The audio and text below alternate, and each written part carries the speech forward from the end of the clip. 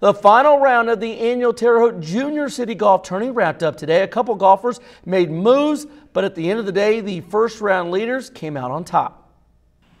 We'll pick up the action with the boys 15 to 17 age group. Braden Wallace on 15 with a par putt. He would finish in second place with a two-day score of 165. Nolan Mishler entered Thursday with the lead. Putts like this would help him play another solid round. Lincoln Pierce would make a charge at Mishler. Pierce had the second lowest round of the day. Mishler was just too tough. Great chip on 17 that helped set up an easy par putt. The Terre Haute South Brave, Nolan Mishler, wins the boys Terre Haute Junior City Tourney for the very first time by 4 shots, thanks to a 161 total. It feels really good.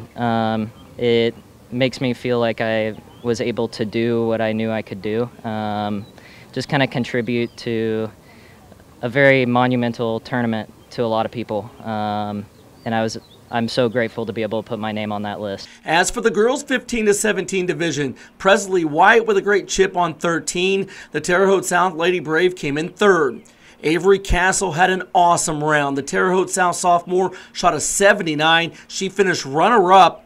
Riley Roscoe showed why she's the defending champ. Steady all round. Nice putt on 13. Then she finishes off another championship win with a putt on 18. Back-to-back 78 rounds gives Terre Haute South Lady Brave Riley Roscoe a second straight girls junior city title. I'm really proud of myself. I'm excited that I did it.